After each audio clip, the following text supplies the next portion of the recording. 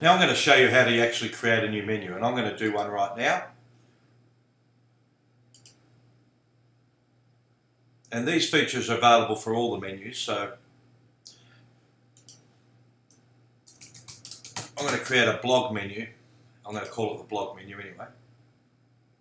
I create menu, and now I've created the menu. Now I can add things to it. So I'm going to start with the blog categories. So I just select which ones I want from the blog categories and click add to menu. And you'll notice that these have been added to the menu. Okay? And I can actually drag and drop these in the order that I want them. I could even have them as subcategories, or children is what we call them, a child of the parent. So that would be the parent and that would be the child. But you should really follow if you've got children categories, you should just follow the script from that rather than confusing anybody. Now I'm not going to add this to any site. I've already got menus. I'm not going to add this to any part of my site. But what I'm going to do is I'm going to create a custom menu.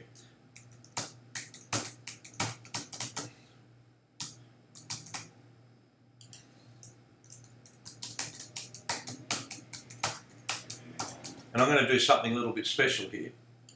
I'm going to add that.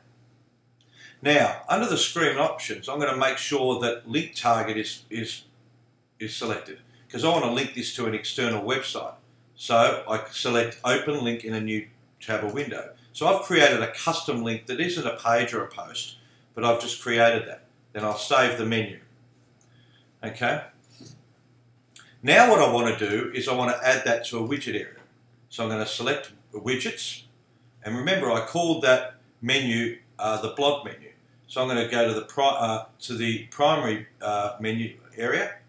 I'm going to select that. I'm going to drop that at the top there, and I'm going to call that the blog menu.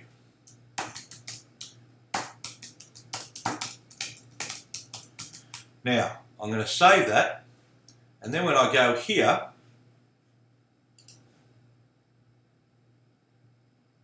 there you go. I've created a menu for the blog. That's how easy it is. And you can put that in your footer.